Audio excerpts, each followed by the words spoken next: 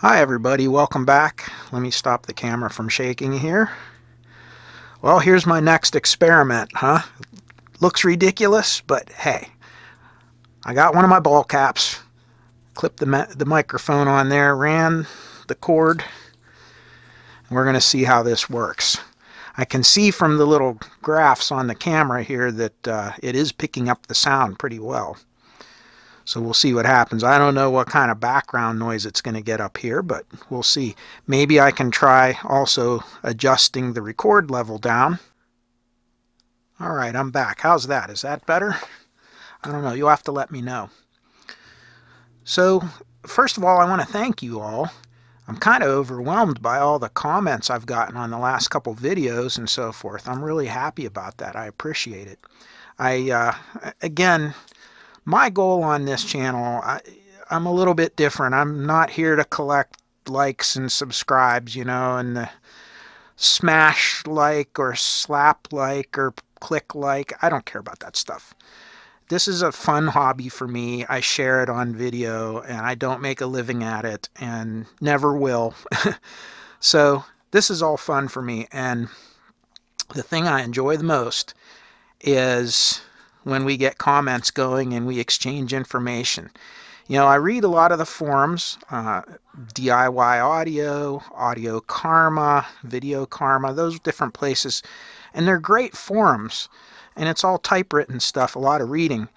And really what I think would be cool if this channel evolved into is I put a video out, even with all my imperfections and mistakes that you guys pick up, but get the ball rolling on something, you know, on a piece of gear, and then get the comments going, almost like on a forum where we can freely exchange information. So, and I see that happening more and more on this channel, so I'm really jazzed by that. I appreciate it.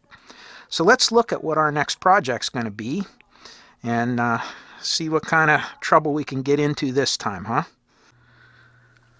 So what we have before us here is another piece of SAE gear. It's a Mark 9 preamp with equalizer. And before we even start on this, I want to get some comments from you guys and gals, whoever, on your thoughts of graphic equalizers. So one unique feature about this preamp, and to my understanding, I'm not an SAE expert, but this was not one of their most high-end units. It was kind of a mid-grade preamp from them. But I want to talk a minute about the equalizer thing. You know, back in the 1970s, the equalizers got popular, and we all kind of went down that path for a while. At one point, I had a 21-band equalizer. I mean, it had more little slider thingies than a shark's got teeth. And I found myself, I don't know about you all, but, you know, you'd start doing this, you know, the inverted bell that they talk about, you know, make the inverted bell pattern, and then you would mess around, and you'd drive yourself crazy because no matter what you did, you just felt like you could tweak it a little more and just get that little better sound out of it. And at the end of the day, I would have to walk away from the whole system, let my brain reset, and I'd come back and everything would be flat, and that's how it sounds good. And but that being said, listening areas are not always perfect, right? So your speaker distance from where you're positioning yourself versus the speakers, the crossovers of the speaker, the room conditions, all these things affect the sound. And an equalizer can be a good way to compensate for some of that. And that was kind of the justification for it. But in the same token, when you take the time to set up your listening room, to set up your system, some of the most expensive high-end preamps you can buy will have one knob on them, volume. And that's not even a pot, it's usually a stepped attenuator. So where do you all stand on this? What do you think about having an equalizer? Is it an advantage, a disadvantage? Is it something that you include in your audio hobby, or is it something that you tend to shy away from and go for the more simplistic with either the bass and treble or just the straight through clean preamp with just the volume? Let me know down in the comments. I'm really interested in knowing about that. Now this one, of course, does have a 5-band equalizer. It does not have a loudness switch, so at low volumes it doesn't have enhancement to certain frequencies like you would if you had a loudness switch on some of the other preamps. It does have, you can run this amp flat by hitting the EQ defeat button. It also has, you can have these, you can change the slope of the sliders here to either 8 dB of gainer cut or 16 dB of gainer cut. And of course you have your typical tape copy and headphone you know, where you're monitoring, and also for tape dubbing and so forth. Interesting up here, stereo mode, reverse stereo mode of course, and then mono, you can play just channel A or just channel B. I thought that was a pretty cool thing. 2 phono inputs, and from the looks of this, and I could not, we'll get into this later for the service manual, but couldn't find a lot of information, but it looks as if just it's a very simple phono stage on this. I don't know how high end or low end it is. So you have 2 phono inputs, a tuner input, and an auxiliary input for your MP3 player or your CD player or whatever. Very simple controls. If you take this away, take your sliders for your EQ, you have balance and volume. So in some ways, if we hit this defeat, this is a very simple straight through preamp. And spoiler alert, I did take the curiosity got the better of me, so before the video I just couldn't stand it. I popped the cover off to look at what's inside, and I was very impressed. We'll go over that in a minute. Let's turn this thing around. And the rear of the preamp is just as simple as the front. You have your inputs for your phonos, your tuner, your auxiliary, your tape loop, and then your one output. And a little bit tarnished contacts, but we can clean those jacks pretty easily. And then your AC convenience outlets and your fuse and your cord, and that's it. Now, on the bottom, you can access this thing from the bottom and the top panel. They can be removed so you don't have to take the chassis all the way apart to service it, I guess. And this one is missing its feet. But fortunately, I keep my feathers numbered for just such an emergency. Ode to Foghorn Leghorn. So we have some spare feet, and we're going to attach those so that this thing will sit up, you know, level. Anyway, let's pop the cover and look inside. Okay, so here's the innards of this thing, and it's really interesting the way they built this thing. Here's your power supply, and again, I have no service manual for this, and the strange thing is I went online even to some of the pay sites where you actually pay for the service manual, and I was unable to find any service documentation whatsoever for this.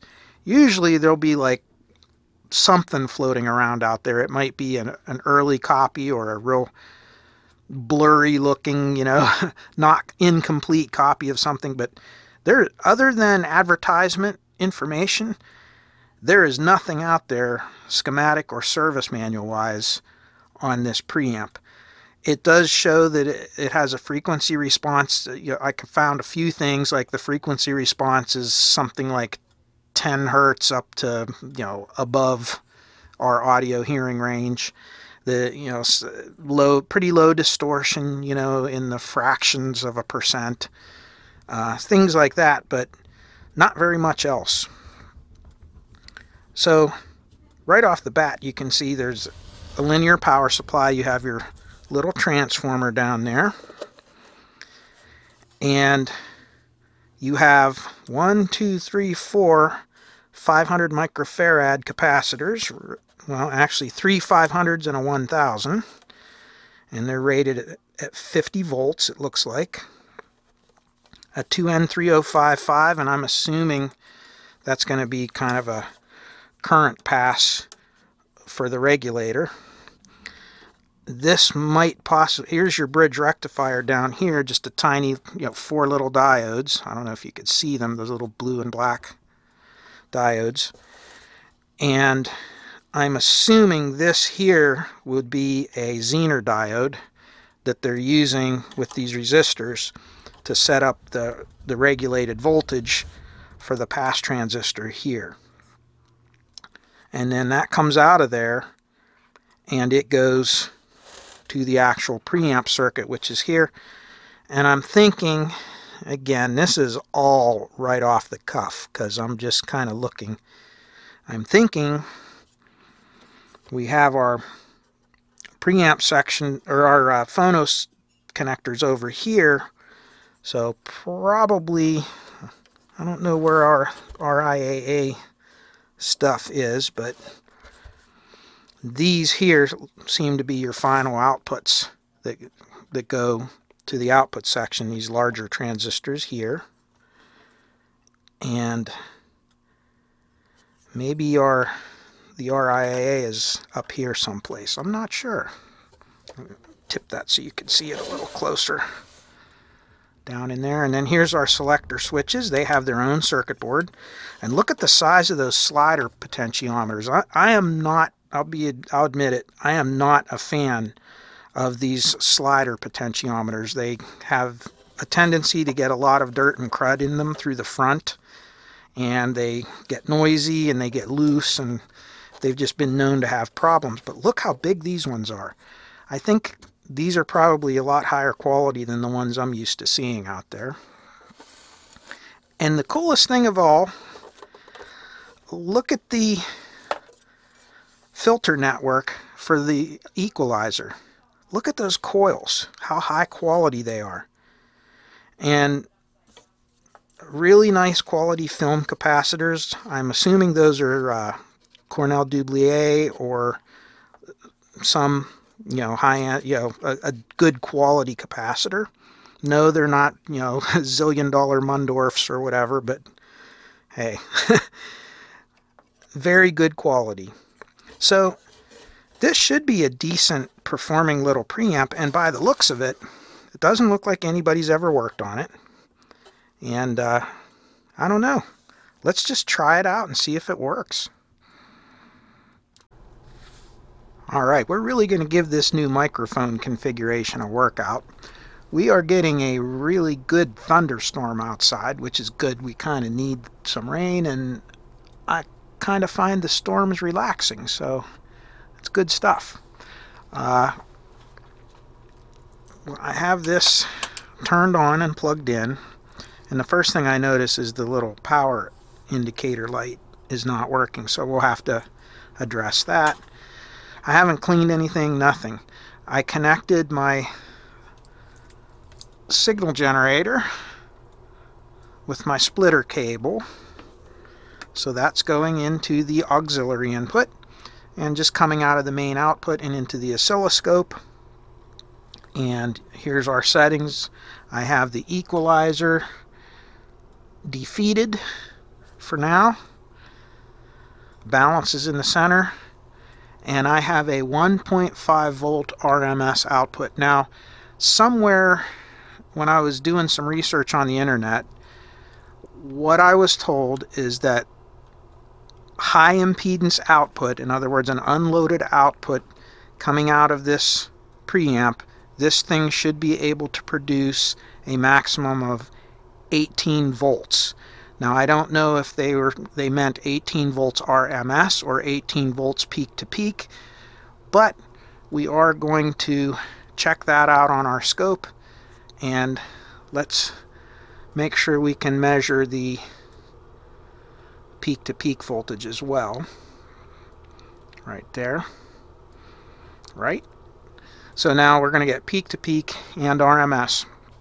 So I think 1.5 volts RMS should be enough to drive this thing all the way as far as it can go. So let's see what happens. This is kind of a sticky volume control. And there's clipping. And there's, okay. So we're getting a little bit of clipping at 12 volts RMS, and it's 35 volts peak to peak. So it is not 18 volts either way. It's more than 18 volts when it comes to... Now, of course, that might be 18 volts peak, which would be half of the peak to peak, which means, and I can give you that measurement too. Let's see if it'll do that. Let's see. No, I don't think this one has peak. I don't think it shows. Nope, we don't have that measurement on this. Anyway, there you go. So roughly getting into clipping, there's your 36 or 37 volts. And you can see we're getting, and just the pot's a little bit noisy. I'm jiggling the pot. And you can see it's clipping on the one channel, it's clipping on the top cycle, and on the other channel it's clipping on the bottom, but that's with the volume all the way to maximum. So I have 1.5 volts RMS going in, all the way maximum, and that's what we get out. So for not having cleaned this thing or done anything, it's working. That's a good thing. I now have the signal generator set up to do a from 10 Hertz to 20 kilohertz sweep. Just checking the linearity. We're still in tone defeat mode, so we're just doing no equalizer. I have the two channels superimposed over one another, so what that means is that if there's any amplitude imbalance in the preamp, we should see it here, because you'll see that blue kind of going over or under the yellow trace. So let's hit start. And we have it set between these two graticules here. And you can see it's, as you would expect, very, very linear. If there was a problem with a coupling capacitor or something in this preamp, you would see it would affect the frequency. Now let's come out of defeat, and now I have all the tone sliders set to flat. And while this is still going, we're going to come down here, make sure these are all flat, and they are. And then we're going to go over here and we're going to put that on. And it should not change anything. It should still be just the same. And if you look, it is not. Okay. So you can see just a little bit where it's not tracking properly. And that's probably because, and you can see,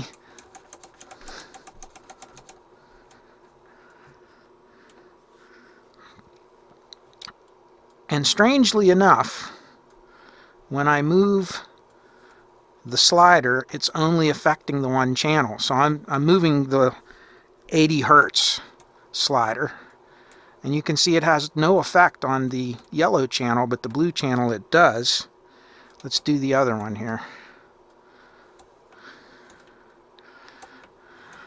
That one's not doing very much. That's the 320. Okay, here is the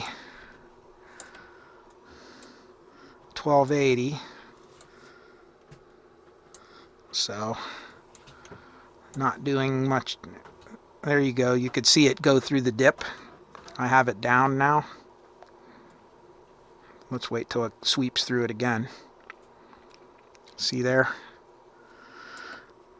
Now let's move the 5000 Hertz one.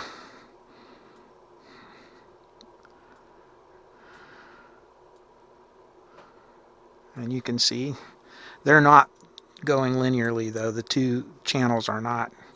And then here is the 15 kilohertz. And you can see how with only that one it rolls off and then it rolls back up. So the tone controls are not working so well. And there's, I don't know why that is. Probably because the controls are dirty, among other things. But at least On this slider, it does affect both channels, although unequally. But on this one, it only affects one channel. So the equalizer's not working so well. Alright, so I now have the output set as close to 10 volts RMS as I could get.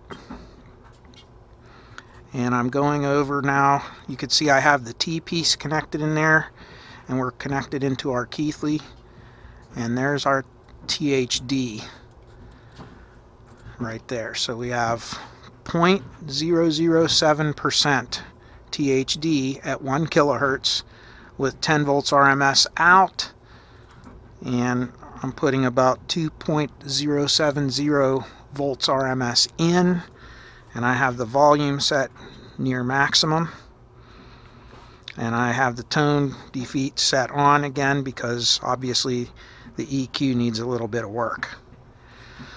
So that's a pretty clean preamp. That's a good thing. So here's the setup for this. I have the reverse RIAA adapter connected. I'm in tone defeat. I have Phono 1 selected. The volume has not moved from our last test we just did with when we did the THD. So we should get somewhere around our 10 volts output if everything's perfect with the same input. And here is the 2.070 RMS. So coming over to the scope, a little bit more gain, and you can see you have 11 volts there, and that's partially because of the RIAA curve on this, I think. I don't know, but of course the reverse RIAA filter should remove that. So really the best way to test this now is we're going to drive this back down until we get our 10 volts.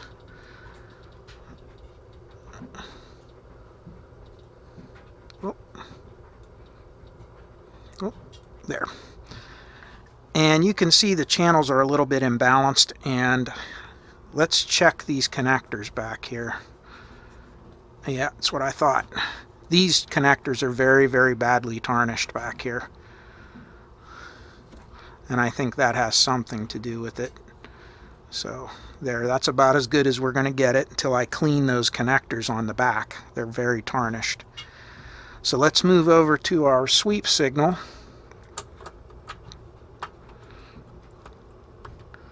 And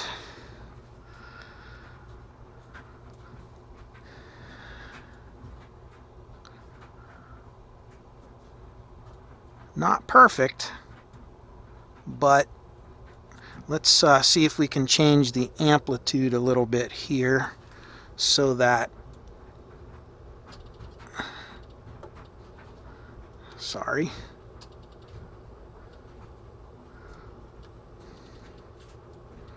there, get it close anyway. Alright,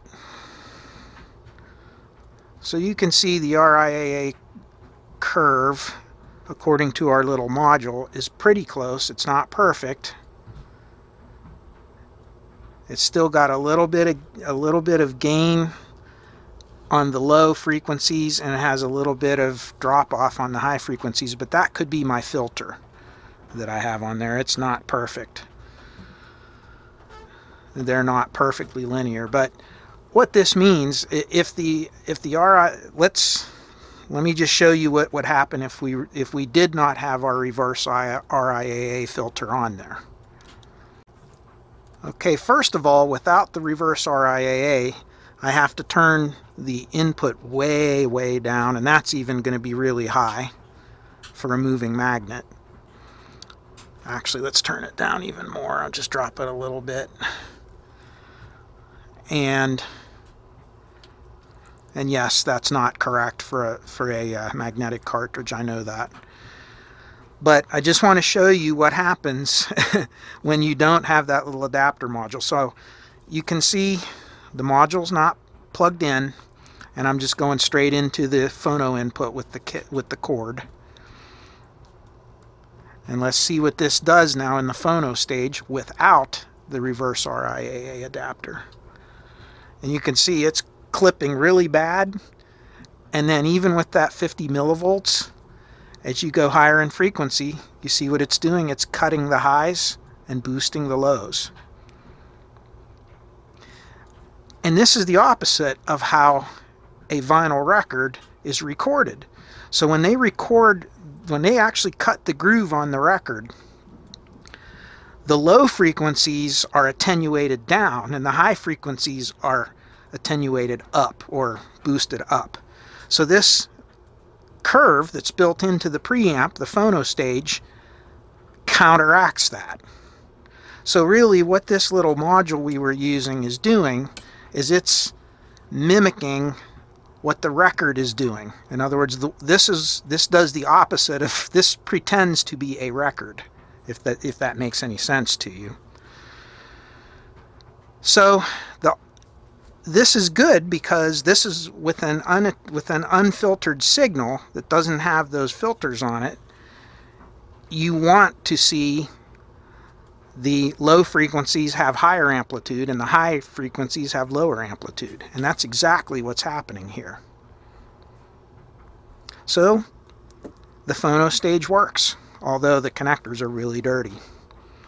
So other than doing some cleaning of the controls and so forth, I have a feeling this preamp is going to be ready to go. We can try it out.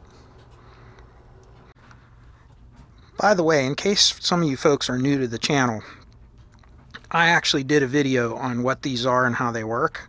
And then we got one of these from an online seller at eBay and we built it. It comes in a little kit like this and we built it. And this is what it looks like when it's done. And it works. We lined them up and they actually were very similar to one another. This is a commercially made one that I ordered from a while back. I got it from Hagerman Audio. And then this one, I don't know if it'll focus here. There you can see it, Hagerman Audio Labs. And this is the kit. And believe it or not, this thing was very, very inexpensive from eBay.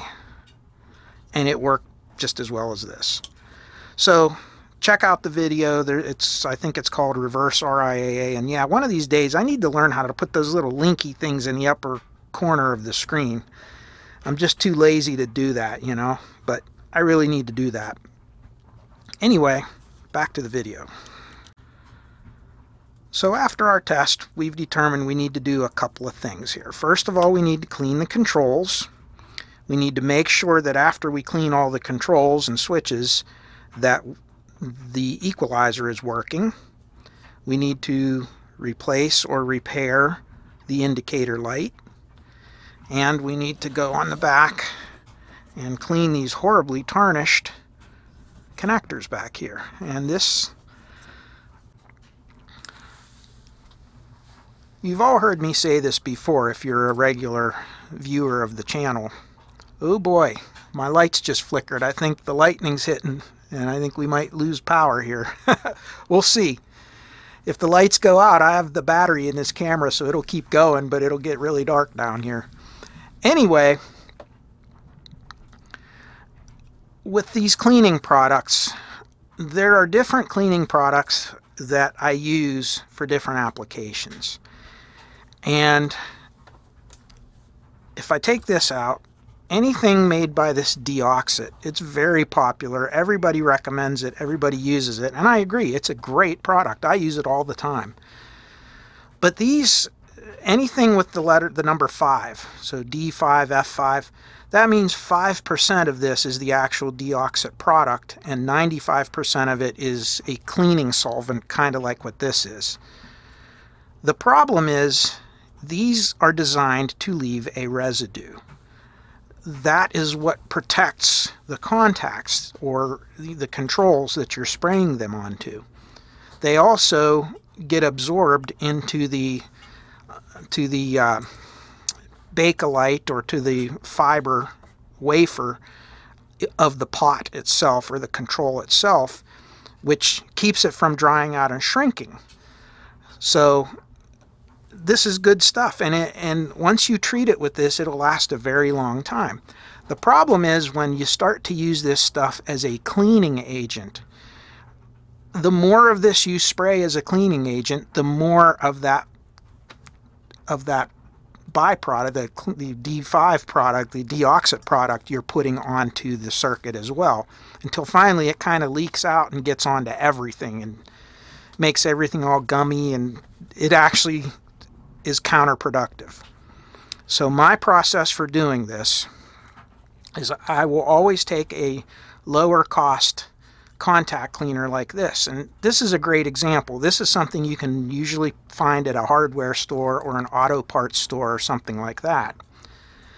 And there's a couple things that I always look for. These are all about the same chemicals, they just come from different manufacturers. CRC is a popular one here in the States, but you want it to be quick drying, and you want it to be safe for plastic, and you want it to leave no residue. If you don't have those three traits, characteristics, it's not going to do what I'm going to recommend here for this. This is what I use for cleaning. Number one, this is a fraction of the cost of these. So if you need to use a lot of this to clean out a particularly dirty control, you're not wasting this expensive product.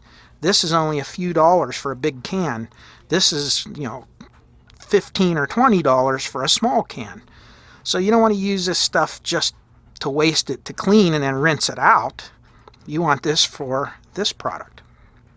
So what I do is I use this first to clean the controls. Now what that's going to do is it's going to remove the tarnish, it's going to do things like that, but it's also going to dry the oils out of that control, which leaves it very vulnerable to future corrosion and so forth. So it cleans it, but now you want to put a little bit of a protectant, and that's when I come in with this and just very sparingly use a small amount of this to put a protective coating.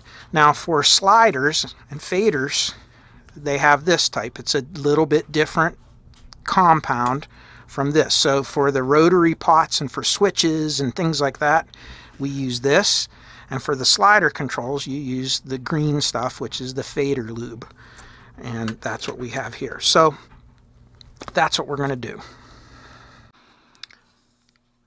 We've really taken this thing apart now. You can see I took all the covers and everything off. Took the faceplate off. And now we can get to these controls. And like I said, I start with the CRC. And we just put a little shot of this in there. And then just work the control back and forth. And we're just going to work it back and forth till it cleans it really well.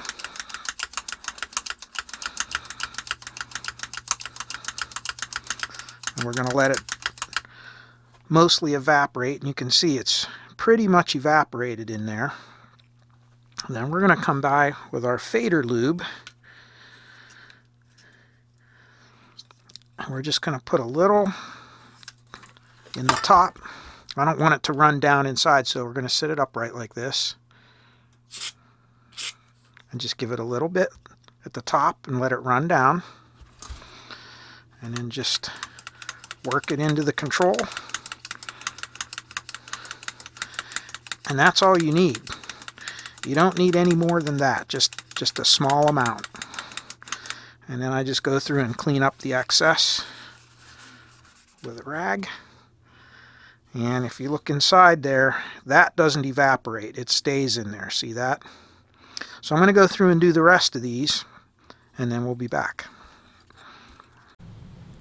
Alright, last but not least, we have these connectors that we need to clean off, all the jacks. And you could see a little before and after, so you could see how tarnished these things are and how bad they are. But all you need is a rotary tool. Let me back up the camera.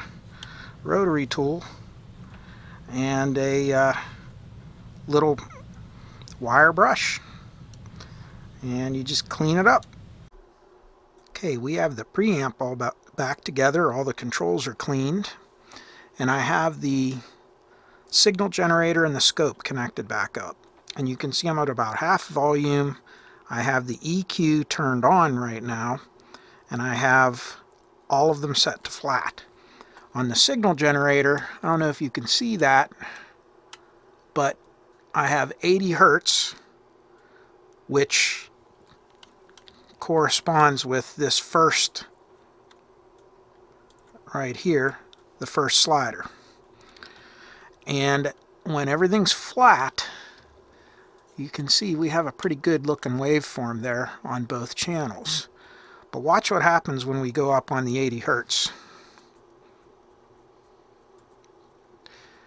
You can see one channel, not only does it go up in amplitude more rapidly, the taper's different, but you can see it actually shifts the phase of it. Now, the frequency is the same. Both of them are 80 Hertz. So it's not changing the frequency of the two channels. But you can see this channel is actually, the phase is shifting on it. So not only is the amplitude shifting, but the phase is shifting. Your zero cross point. You see that? They line up right about when you get, if you look when you're at flat. And then when you go down, you can see the phase shifts again. So we either have a bad potentiometer, in other words, the taper between the right and the left side of that slider is bad, or we have a bad component in there of some sort, like a bad capacitor or something.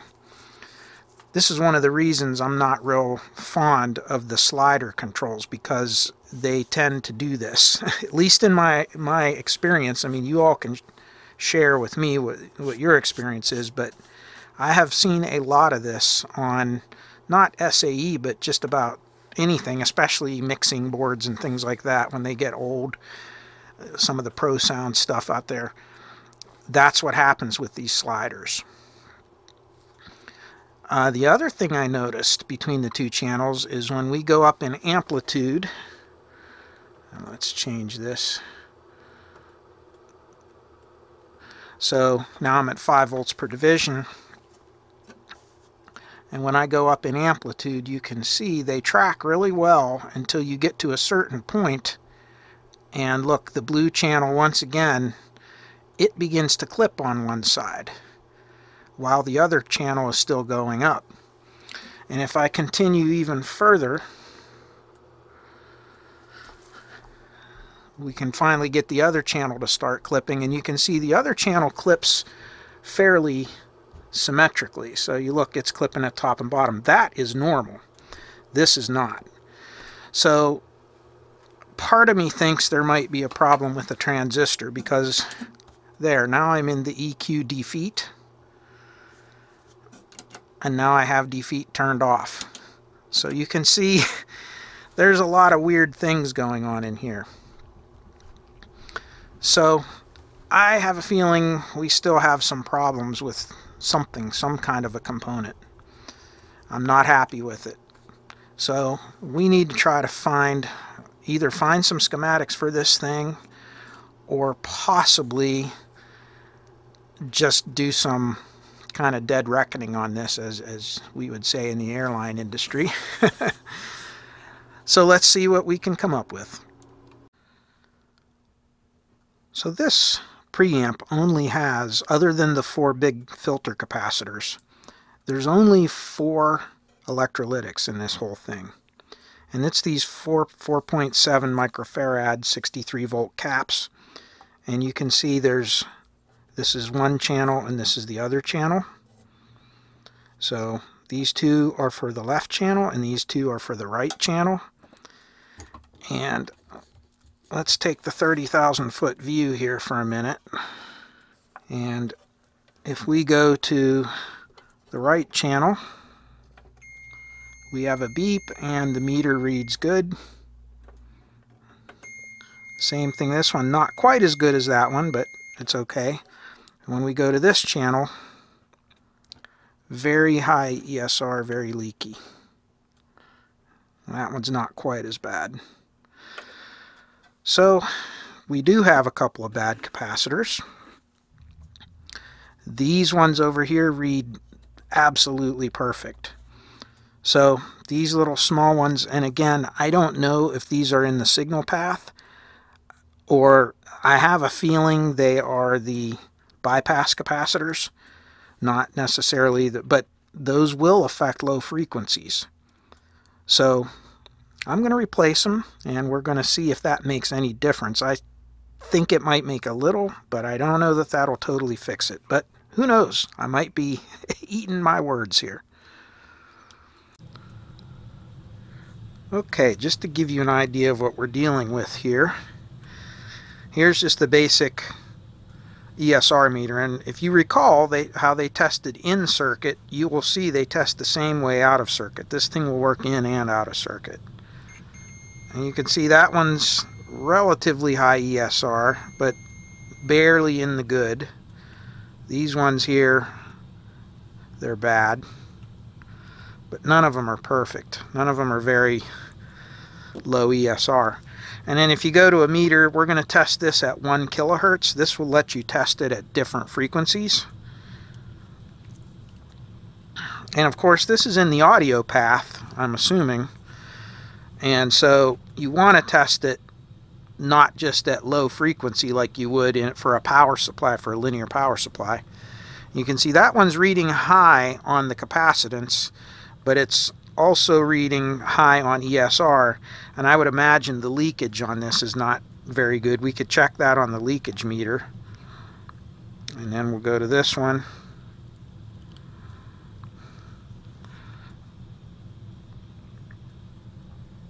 And we can see that one's a little closer to the correct capacitance, but you can see the ESR is almost double the other one. They all read somewhat different, so they are worn. They are bad. And you can see that one's reading high ESR and a little bit low on the capacitance. And then this last one,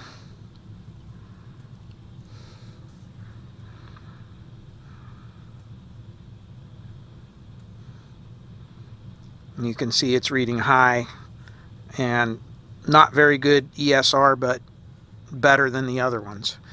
So they're all they're bad. Alright, the new capacitors are in, and the two signals are superimposed over one another, so you can see right now they're tracking very well. And if I go and crank up the 80 Hertz slider on the equalizer now, it still gets all wonky looking, you can see, but if you notice, it does not phase shift anymore now.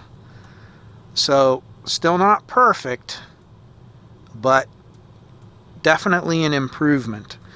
So the next thing we're going to do is we're going to look at some of these transistors and look at the signals going through them. Now without a schematic, this is not going to be very easy. We're going to have to kind of look at the traces on the bottom of the circuit board and see if we can figure out what transistor is doing what. So once I get there and I get something to show you, I'll be back. Alright, we got a couple of things going on here. So I'm focused down, if you can see where we're at, and this is kind of the whole amplifier section of the preamp. And looking in here, all of these transistors up into this one here and this one here, they're all kind of like what I would call the buffer transistors. So your signal comes in, they pass through this section, then they go out these wires here. These wires here, this one and this one, goes over, and they go over to the equalizer sliders. Then it comes back and it goes into these transistors and these transistors out here, and then out to the outputs. The signals, if we measure them prior to all of this, let me move you up to the scope, and it doesn't matter what frequency. I tried all 5 frequencies feeding that in there. They all react exactly the same way, so I do not think it is the equalizer. But here's the inputs, and you can see I'm at 15 kilohertz because that was the last frequency I tested.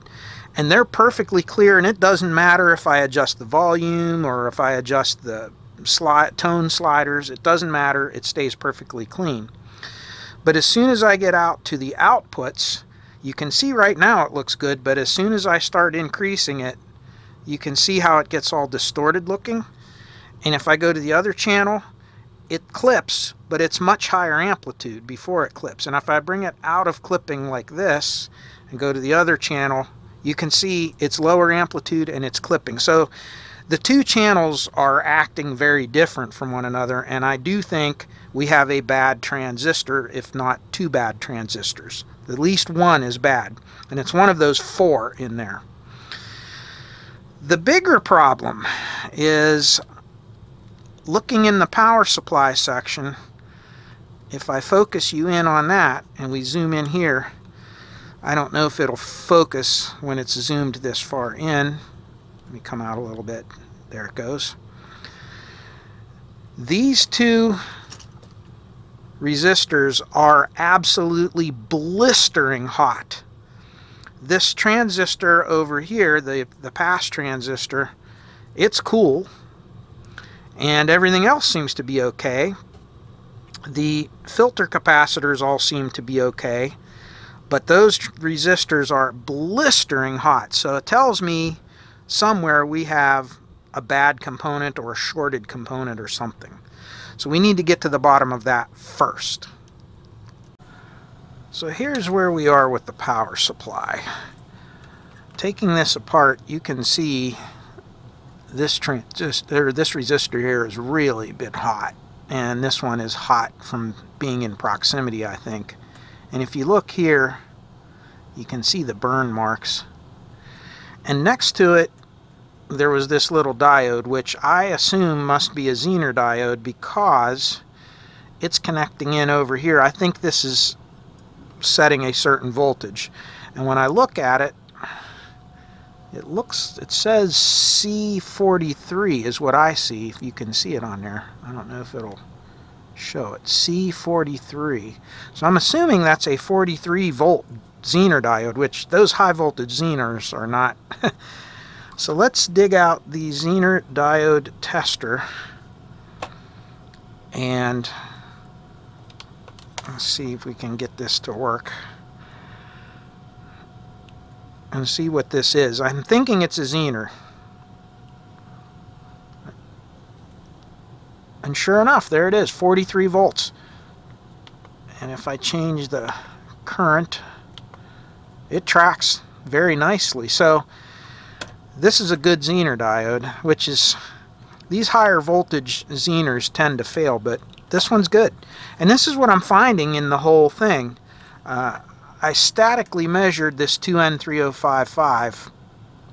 It never even gets warm, but it tests good. It doesn't seem to be shorted, although really you need to remove it and test it. And these capacitors, that's a little different story. These are, well, they don't read bad in ESR.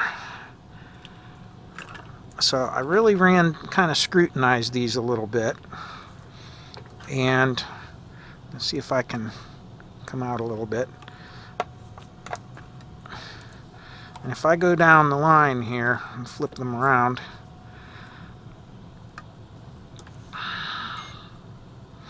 let's turn this off and reset it.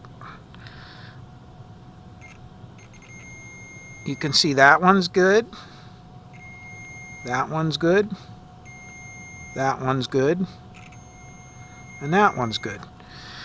And I put them up on the LC53, which is my capacitor analyzer, and they read, strangely enough, the leakage read very good on them. They read low leakage.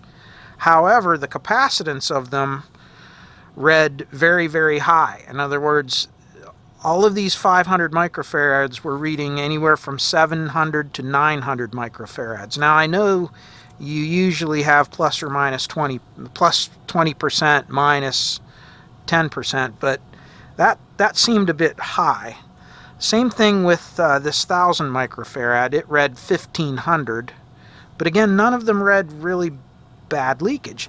However, if I put them on the ICO 950, as soon as I came up above like 30 volts or so, the eye didn't close, but it went to high leakage and just stayed there. Also, the LC53 will only test a capacitor for leakage at 50 volts and 100 volts. Those are kind of the things. These are 75 volt caps. So if you look, it's rated at 75. At 50 volts, they read low leakage or decent leakage for this size of a cap. At 100 volts, they read dead short, which you would expect them to read bad when you're above their rated voltage. But typically, 25 volts higher than this, you would read a little bit of leakage, but not terrible. So my tests on these caps are inconclusive. On top of that, this one is bulged. You can see this one here is good. This one here doesn't look bulged. And this one looks good. But that one looks a little bit bulged. So I have them out. What do I do? Well, if I have some in stock, I'll replace them. If I do not have them in stock, I'll probably put them back in. But that's kind of my thought on that. I don't think these are causing that resistor to get hot like that. I'm going to have to look into this a little more carefully, but I'm kind of going through with you my thoughts on all of this. This is a strange power supply because it's a single rail, so you just have your transformer coming in here. They rectify it through a bridge, and then it must be, 60 volts or so, higher voltage. And then it goes through this dropping network and this regulator, and when it comes out, it's 43 volts. There is a 43 volt output on one of these. And you can see there's different voltages. So there's ground, there's what they call L, which is low voltage, I'm assuming. Then there's LB plus and HB plus, which I'm assuming are low B plus and high B plus. Now, what they might be doing is they might be taking that Zener diode and this transistor, and they may be making kind of a split rail power supply, like a positive and negative. But I really got to look at this a little more carefully to see what they're trying to do with this. This is an odd power supply. It's simple. There's all your components. Here, those 4 caps went there and the Zener went here. But other than that, there's your power supply. I'd love to have a schematic to see this. I mean, I guess we could reverse engineer this. Maybe I should. So from what I can see, this is the schematic of that board. And it's a little bit strange. It's a weird power supply for sure. So it just comes out of a single winding of the little transformer, goes through a bridge rectifier. They filter it with this first capacitor, which is 500 microfarads at 75 volts. It then branches off. You have that big resistor, which was this 1.5K at 2 watts. And all it does is it goes out to pin L, which they're calling this pin right here. And that goes up and to the light. Now, this was rather toasty. It was getting very hot. And so I looked a little bit more closely into this light. I disassembled it. So you had the little light pipe, and you had an incandescent bulb, which obviously is a relatively high voltage bulb, I would imagine, to have just a 1.5K with that kind of voltage. And what I noticed when I cleaned this bulb up was the filament had partially broken and then shorted back together, so it was lighting up. That's why it wasn't working, and then it started working. And I believe the shortened filament that had kind of fused itself to the middle in there caused excessive current until finally it burned out again. But that's what was overheating this resistor. So as we measured, it's out of tolerance, and so it needed replaced. These 2 resistors are also drifted way high. They're 50% high. Both of them are over 150. One of them is almost 200 ohms. The other is 160 ohms almost. And those would be these 2 resistors here and here. And they're only little 1-watt resistors. So it comes out of this first one, gets filtered with a second capacitor. So you have a little pi network here is what for filtering. Then it comes up through a 3.3K half-watt resistor and goes into this little network for the base of your regulator transistor. And they're regulating the base with this 43-volt Zener diode that we were looking at. And then they have another one of those 500 microfarad capacitors at 75 volts filtering the base on this. Then it goes through a 10 ohm resistor and into the base, and then you have this 0.12 film capacitor going from the base to the collector.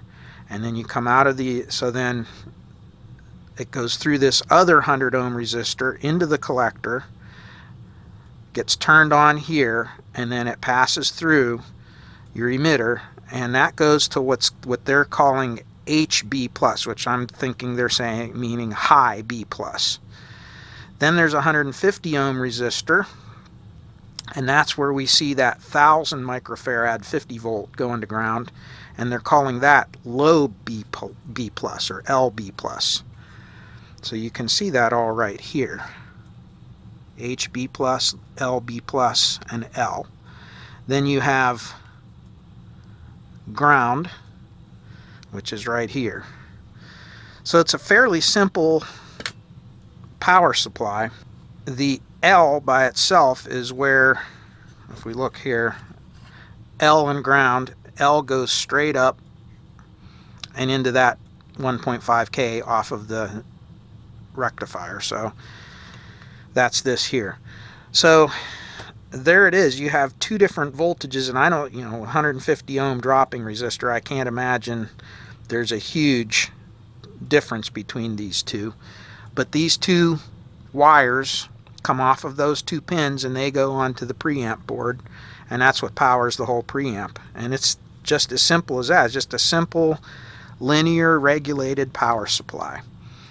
And I guess for what it is, it works. So we've rebuilt that, and hopefully that'll take care of that. Now again, I don't think rebuilding this is going to solve our problem. I still think we have a bad transistor because of the asymmetrical clipping we're getting on one channel and not the other, and we're also seem to be getting more gain on one channel than the other. And before you mention it, I did consider the fact that the resistors right and left channel of the volume pot might not be tracking equally.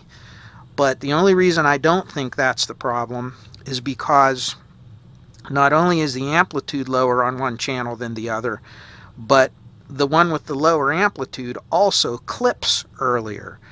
If all that was wrong was that the pot was not tracking linearly, between right and left side, then all that would happen is the amplitude would be lower on one side than the other, but it would still clip at the same amplitude, if that makes sense to you.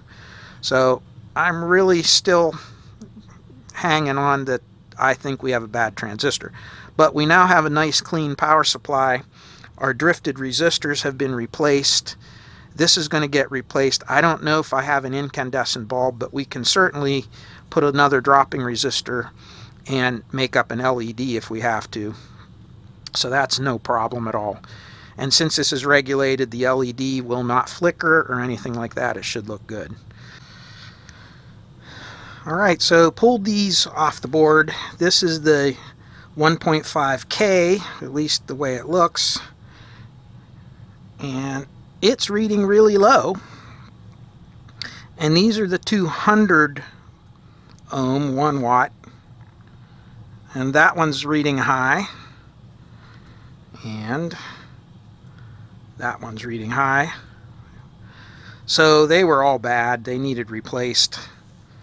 So anyway, I went ahead and I rebuilt the board. And I was able to dig through my stash, and I found these 470s at 100, so they worked, although they're radial instead of axial. Axial caps are getting really expensive and hard to find. Replace these with metal oxide, or metal film, I'm sorry, these are metal film resistors. Everything else checked out good, and I did have one axial, and oh my goodness, the capacitor snobs are going to go crazy. It's Illinois capacitor. I don't think I've ever seen any videos I've posted with these that somebody hasn't rolled their nose up when they saw that. Heavens, a Yale man! But honestly, I've not had any problems with them, really. But, good heavens, Illinois capacitors. Anyway, it's all rebuilt. We're going to get it back in there and see if it works. Hopefully this will fix this problem, and then we can get back to tracing. I still really believe there's a bad transistor in that other section. Okay, the power supply is now fixed, and everything is working a little bit better. But as you can see, we still have a little bit of this channel is starting to clip on one side before the other channel. They are tracking together pretty close now, but I still think either a transistor or a resistor has drifted out of value in the one channel. Alright, you can just barely see I got all of this in the shot. And if I go to the left channel here, you can see we have a nice sine wave.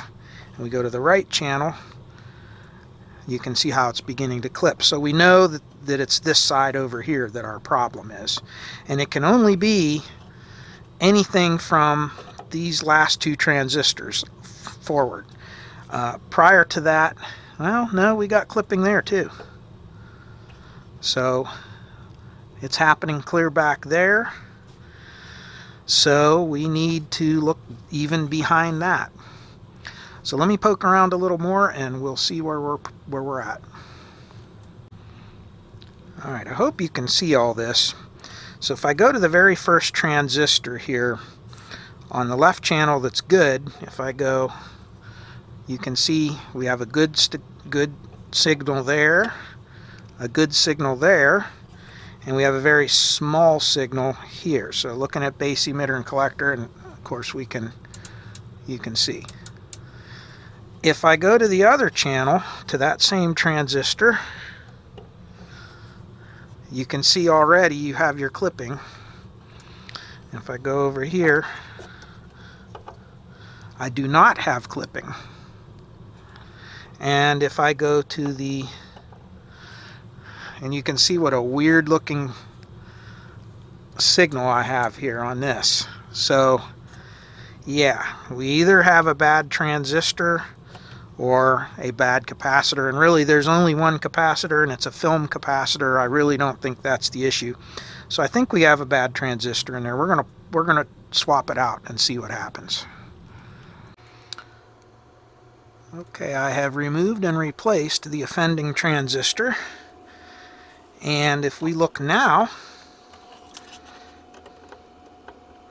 it's clean, and that funny looking square bump is gone. So that fixed that. However, when we move over to here, we still are getting clipping. You can see the yellow trace is still clipping just a little bit, not as bad. And if we go back, let's see if I can get you back in shot here, right about there. Let me tighten this. You can see when we get to this stage, you have a lot more output now, and it's not distorting at all. See that? So now, but if I look at the outputs, now this output stage is still doing it. So now we have to look and see. It's still there. It's still there. Let's see if we have the input. And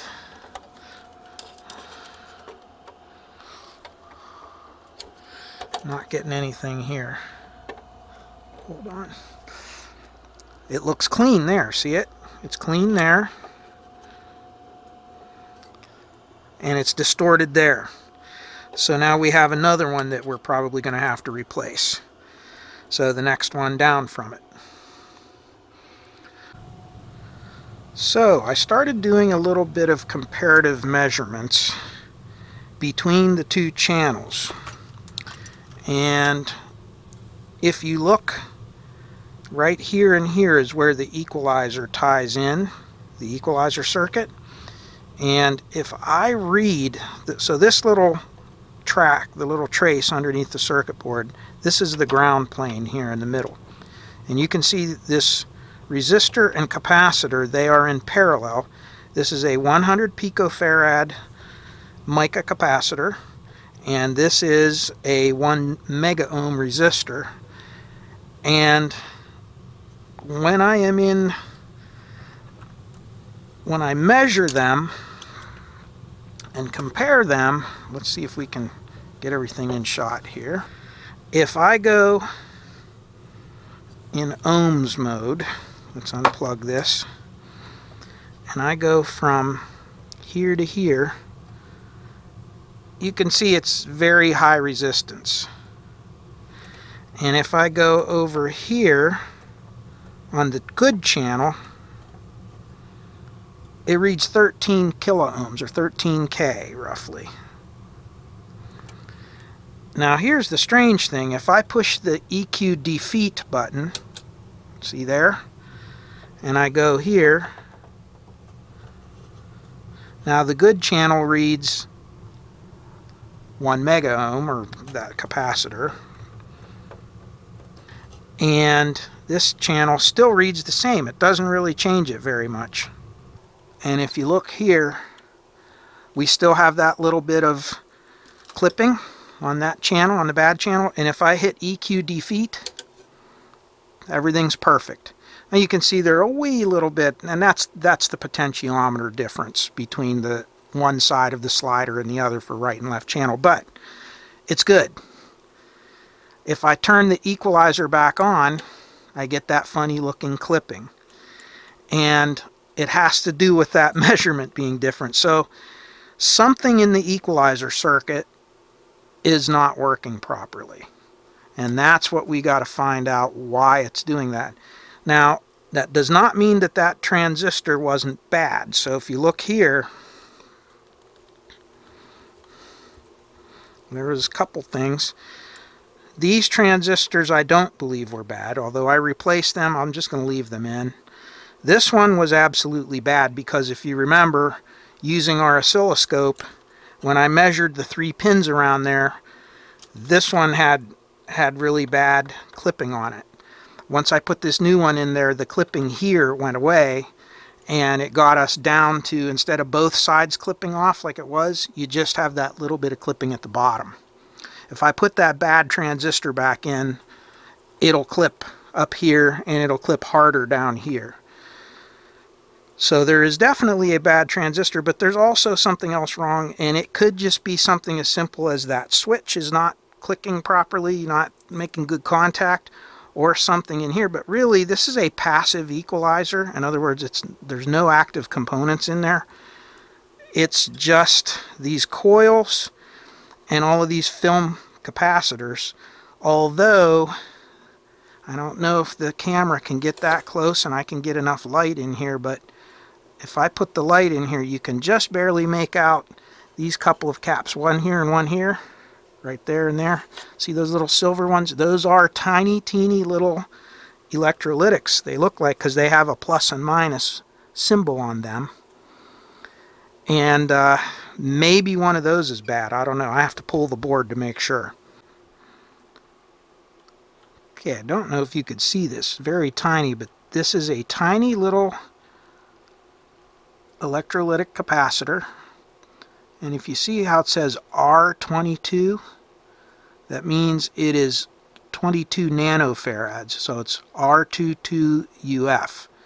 It is actually 22 nanofarads.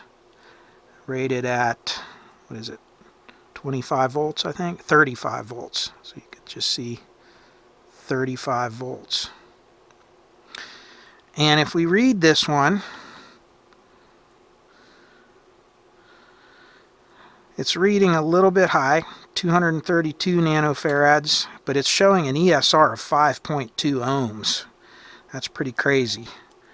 And then if we go to the other one from the other channel, we do the same test. It reads 173 nanofarads. V-loss is 0.2%, and there is no ESR that's measurable by this. So definitely one of these is bad. Alright, so those are going to get replaced with some nice film capacitors, and then we'll never have to worry about them leaking or going bad or anything ever again.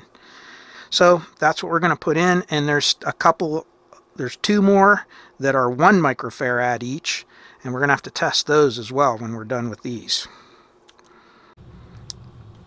Okay, here's the 1 microfarad. Well, that would explain that one, huh? That one is reading 391 ohm resistance. And this is a 1 microfarad 35 volt capacitor. 1 microfarad 35 volts. Alright, let's look at the other one. And it's good. 1088 nanofarads, meaning 1.088 microfarads. Yep, so those need replaced as well, and those will get replaced with film capacitors also. Alright, everything's all scrunched in there now, so let's see how it works. Wah, wah, wah. That didn't fix it. And still, if I turn the equalizer off, but what I am finding is something pretty interesting.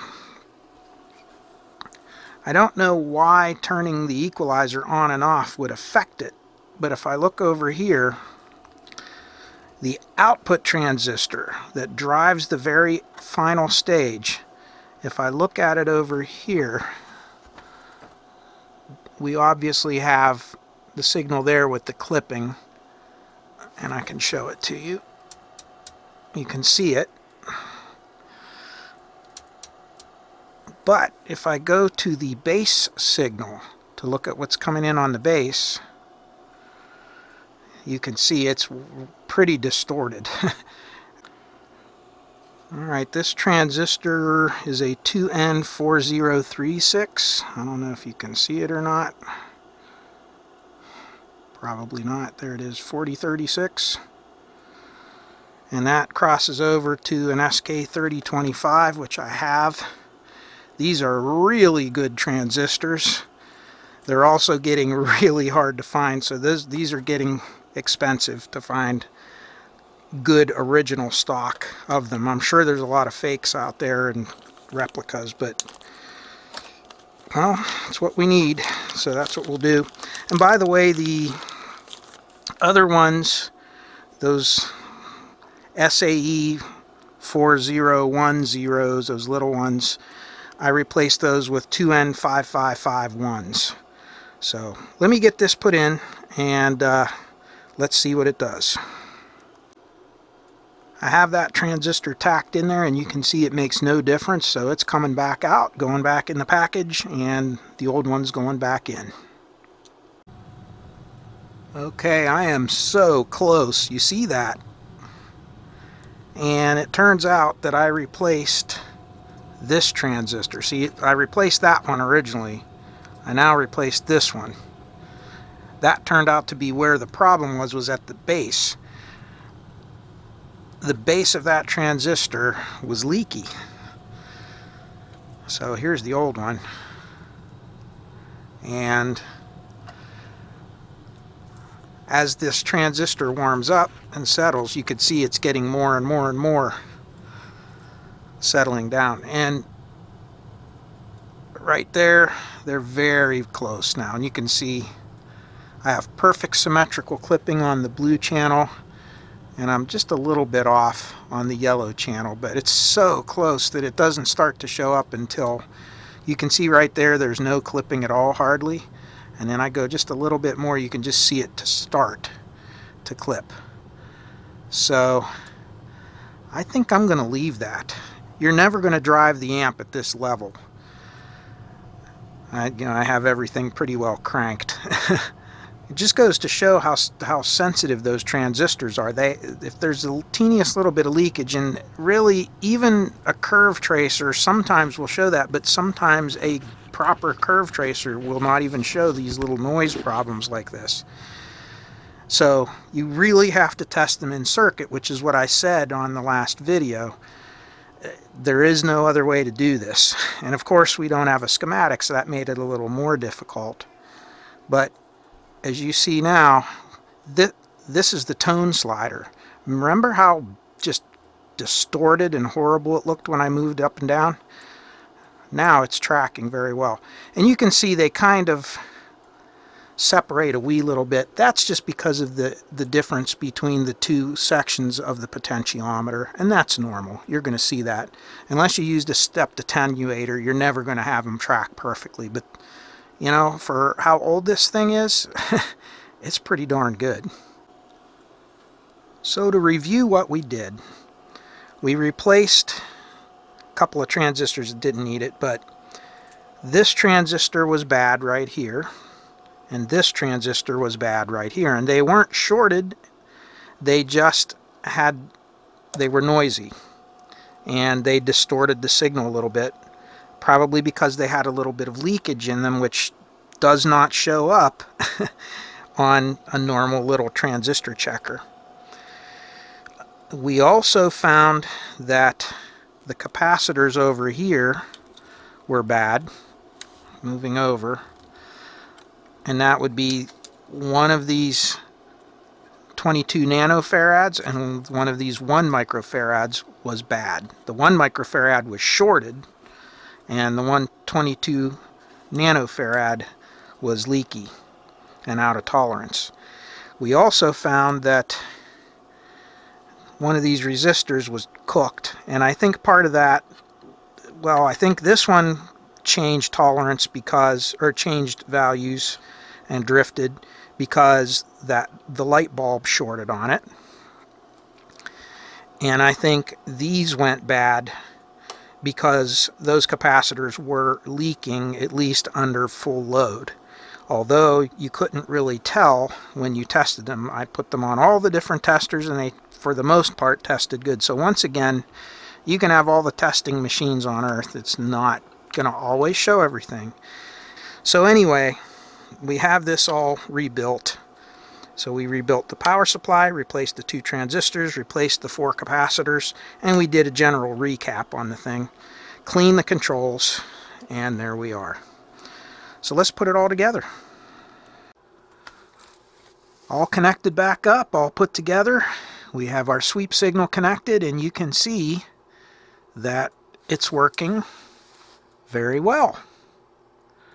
And I just have that 10 hertz to 22 kilohertz sweep signal, and you can see how nice and flat it's responding. And if I go down and I turn up the equalizers, we can turn them on. So it's on right now. Here's the 1280. I have it cranked up, and you'll see it here just in a minute. You see that? It goes off the scale, and then when it passes through that band, let's go to the 5 kilohertz, and we'll watch it sweep. And you can see there's the 5 kilohertz band. And when it gets on the other side of that, it drops back down just like it should. And if I go to the 15 kilohertz,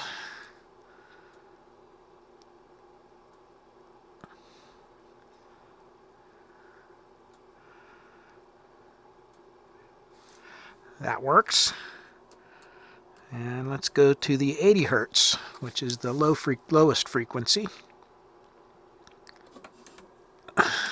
It's not working.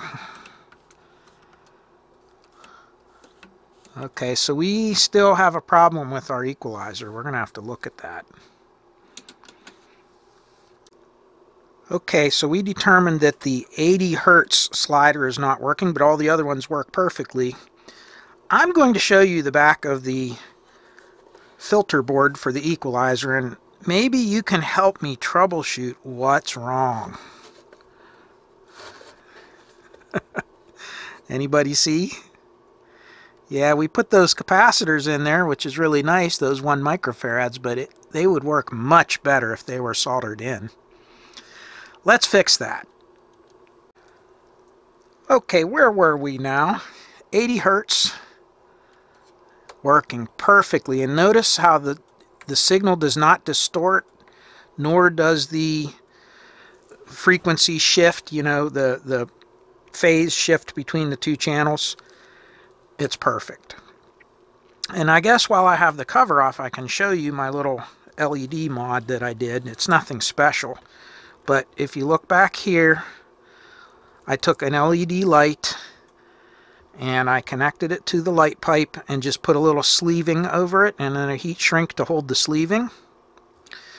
And then that went over to here to the power board, and underneath this sleeving is a 100K resistor. Yes, 100K. To dim down the light to where it's not, you know, seen from low Earth orbit, and to get the current way down on it, because there's almost 70 volts there. That's a lot of power for a LED. So, and there you go. You can see the light looks pretty good, and the camera makes it look actually a lot brighter than it is. It's actually just the right brightness. You can see it very well, but it's not glaring. Alright, I'm back. So before we part for this video, I want to show you one last interesting thing. I have the unit unplugged, I have the switch turned off, and I plug it in, and you can see the indicator light comes on. And then when I turn it on, it comes on a little brighter. The reason we get that little bit of glow is how sensitive that LED is. On the power switch, there are 2 capacitors. They're big ceramic discs, and those are the noise filter capacitors, and they're across the switch contacts. And those capacitors actually have enough, they pass enough current to energize the power supply in this thing a little bit. Of course, it doesn't come up to full power, but it does put a tiny little residual current in there, and that's what's lighting this light up. If I remove those capacitors, they're original to the circuit, that would go away. But those caps are in there across the switches for noise and, you know, debounce of the switch and so forth. So anyway, that's what that is. I thought that was interesting. Okay, I just randomly grabbed the first thing that popped up on the audio library because it looked cool, called Electro Fight. So we're going to listen to Electro Fight, and we're all set flat right now.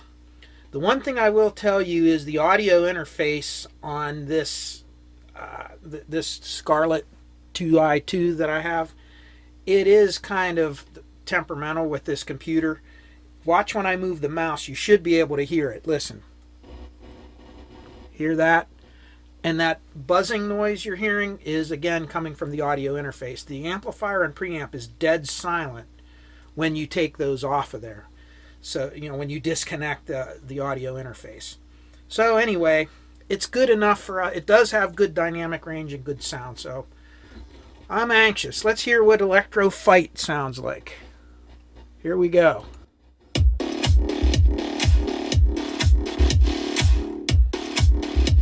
And then we'll demonstrate the equalizer while we're playing this.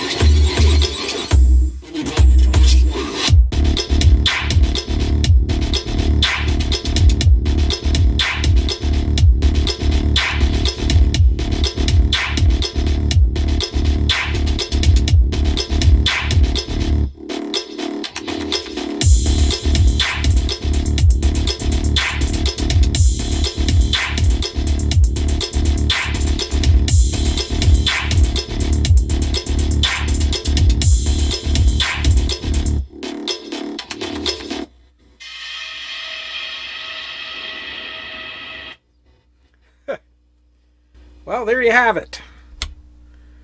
So, that was loud.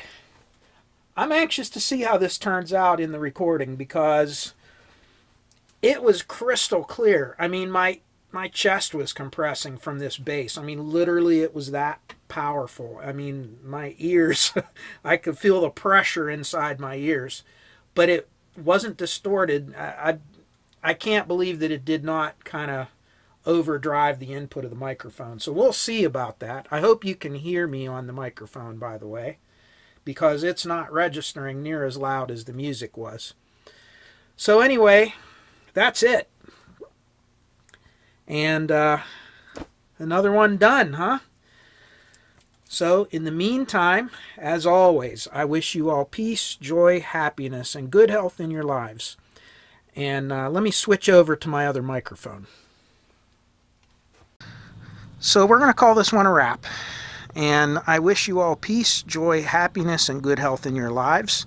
And I just want to let you know that I had a lot of good comments about that random comments video I did, that a lot of you would like to see me continue that with that same format. It was a really good opportunity for me to talk about things that I may not talk about in a separate video, and maybe do some things that might not always be related to electronics, and more importantly, to answer some of your questions and comments, which I think a lot of you really appreciated that. So I'm going to try another one, and we'll see how it goes. But in the meantime, we'll get this one posted, and I wish you all well, and we'll see you again real soon. Take care. Bye-bye.